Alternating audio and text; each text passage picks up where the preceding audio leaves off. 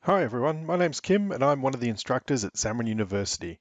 So this is just a quick lightning lecture to show you the process of creating a screen layout in Xamarin.Forms, or at least the approach that I often use, because Xamarin.Forms layouts don't have to be boring.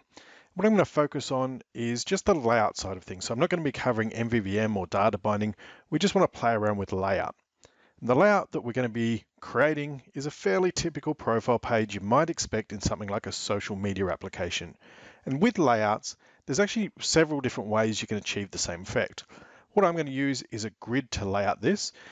I'm a pretty big fan of using grids. I find it quite flexible and they handle resizing and different sized devices fairly nicely, pretty much out of the box. Now, just to give you an overview of how we'll go and do this, we can segment this screen into a grid with 1 column and 5 rows. Most of the rows are going to just be auto-sized to their content, except for the bit where we have the profile text, which will make star size, so it'll take up the available space. Now, for the profile statistics, we might use a nested grid in here with 3 columns, and the profile picture is just going to overlay the first 2 rows. Also, I should mention you can get hold of this project and some other layout samples over at my GitHub repo, which you can see the address for here on the slide. So let's go ahead and get started and switch over to Visual Studio. I'll start with the Xamarin.Forms project that I've newed up. The only thing I've done here is include some image resources for each of the platform-specific projects. So if we look, for example, underneath the Android project, underneath my drawables folders, I've got a couple of images, the background, the profile picture, and the curve mask. And I'd include the same resources for the other dimensions, as well as for my iOS project underneath resources, and down in my UWP application as well. When you're working with layouts in Xamarin.Forms, the XAML previewer is your friend. So in order to use a previewer, the first thing you need to do is do a build of each of your projects. So I'll go ahead and do this. I'll do my Android, my iOS. Okay, so now let's go have a look at our main page. And we want to turn on our previewer, so View, Other Windows, Xamarin.Forms Previewer. And what's cool here now is we've got some real-time preview of what we're actually changing. So that's going to save us a bunch of time when we actually go and work with our application. So we don't have to go and basically restart the application every time we want to go. So let's go ahead, put in our grid that we want to use. So we're going to give this some row definitions. We'll give it 5 different rows.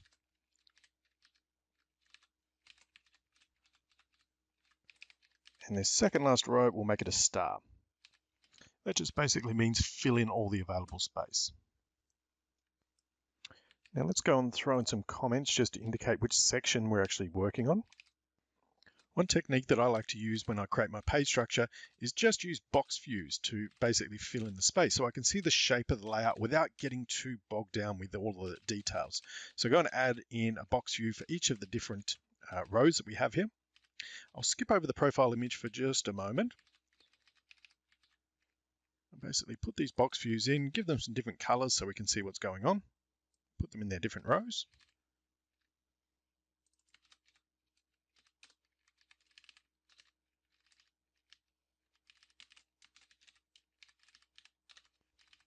So that's starting to give us a bit of a feel for how it's going to be laid out. Now we might just want to get rid of that row spacing that we have there. So come up to our grid, set our row spacing to be 0. Now let's have a look at this profile image. Let's put a box view in here.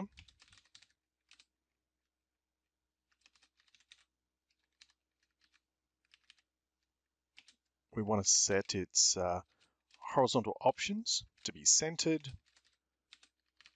We want to make it a 100 by 100, so we'll give it a width request of 100 and a height request of 100. We want that to be vertically down the bottom of this first row. And then to offset it, we can use something like translate Y, and we can set that to be 50. Now what you can see is that's actually put it in front. So we actually need to copy it and put it down the bottom here, okay, in order that it can actually overlay those sections. And we'll just add a little bit of height into our profile name here, just to give us a bit better view of how it's going to lay out.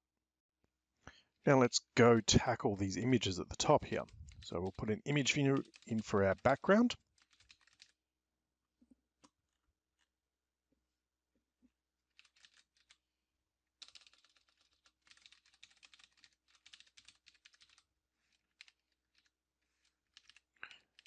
We want to adjust this a little bit, set our aspect to aspect fill so it fills nicely. Next, let's put in our curved image for the bottom here.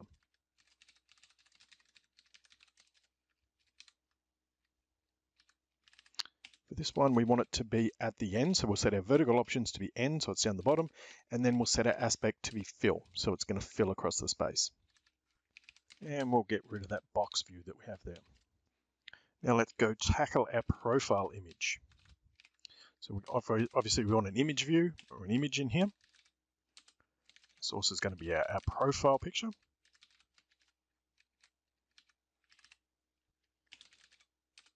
Do a bit of alignment here, so it wants to be centered. Vertically, it wants to be at the end. Just like before, we'll have a width request of 100. We'll put a height request of 100, and we'll offset it using translation Y. So we'll bring it down 50, and we'll get rid of that box view there. So that's looking pretty good there. Next, what we want to tackle is some of the text parts, and it's always a good idea to create resource dictionaries with styles to help you keep everything consistent and simplify your XAML. So instead of typing all this in, let me go and paste in some styles that I've already created here.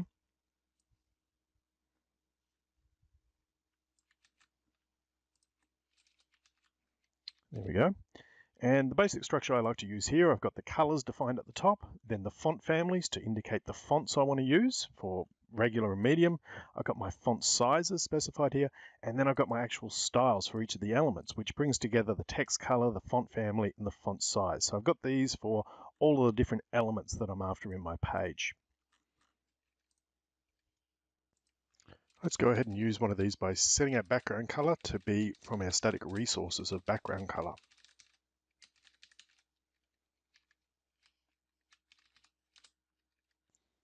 Next up is the profile names. For this, we'll use, no, not a label, a stack layout, because we have 2 lines of text. Inside of this, we'll have a label. We'll use the name we had before, Clementine. The second line of text wants to be our little tagline, so hipster coffee drinker. Put this in the right spot, and then we'll assign some styles in here as well.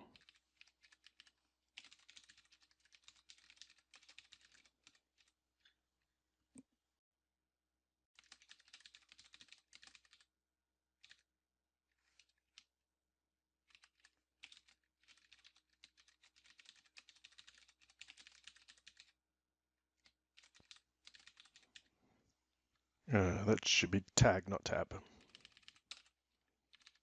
That's better. Finally, let's add a bit of padding to bring the text down beneath the profile image. So we'll set a top margin of 50, bottom margin, or sorry, top padding of 50, bottom padding of 0. Now on to our statistics. So we're going to use a grid for this, an embedded grid. It's going to have 3 columns in it of equal width. So we set up our column definitions. Our width is going to be stars, so it's going to be proportional, and we'll split it equally between the 3. We'll put this in the right area of its parent grid.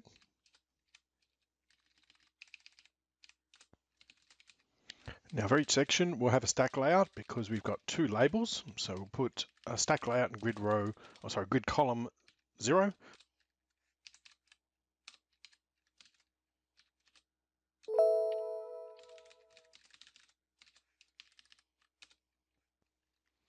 And then we'll have our first label, which is going to be our stats number.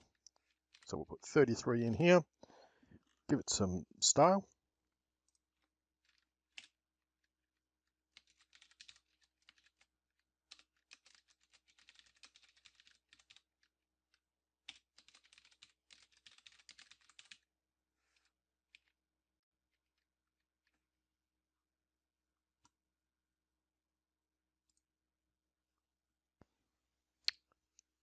Turns out I can't spell static resource.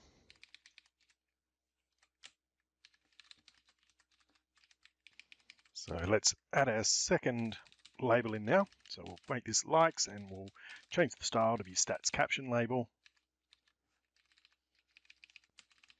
And then we want pretty much the same thing for the second and the third column, or column 1 and column 2. We'll just change the actual labels here. And of course, you'd probably use binding in order to do this, of course.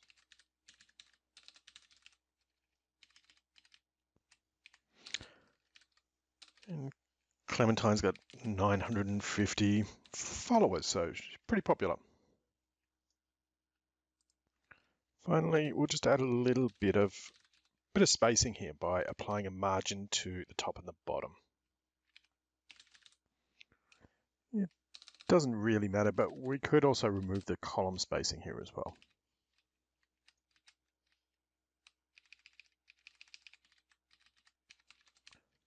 Next, let's throw in our profile description, which is just a label with some fake text in it. So I'll just go and paste in some random text.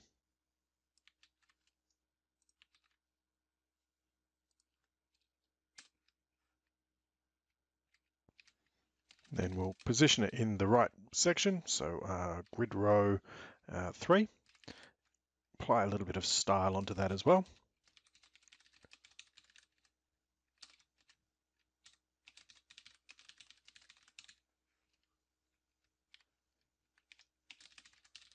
And we'll just throw a little bit of margin here as well. So we'll throw 20 to the left and right and 0 for the top and bottom. Lucky last is our follow button down the bottom, which is of course a button. We'll set our text to be follow. We'll put it in the right area. So under grid row 4 here, give it some style for some background color. And of course, we don't want it to be right against the edges, so we'll throw a bit of margin in here as well. We'll do margin of 20 around the whole lot. There we are. That looks pretty good. Just for fun, we'll check out how it looks on Android. So that looks fine. Let's have a look at how it scales onto tablet as well. That looks pretty good, actually. It's definitely one of the reasons I like grids. They tend to resize quite nicely. But of course, the real test is running it on a simulator, so or running on a device actually. So let's try it first out on an iOS simulator.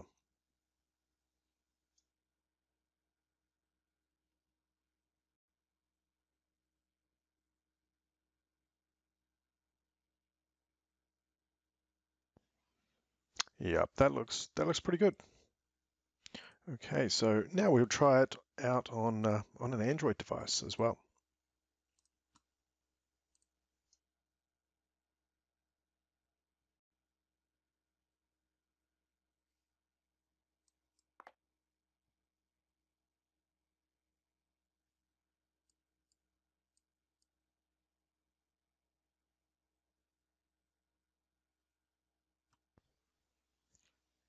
Oh, that's interesting. A little bit of space there. So maybe we'll go and adjust the margin just a little bit, just to make sure that curved background overlays the image properly. Sometimes there's a slight error in rounding, I think. Let's give it another go.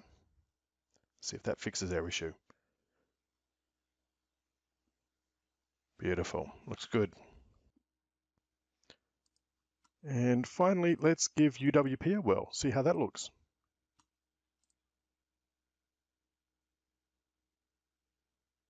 Yeah, that looks pretty good. Pretty good as well. So it scales quite nicely on, or renders quite nicely on all 3 platforms.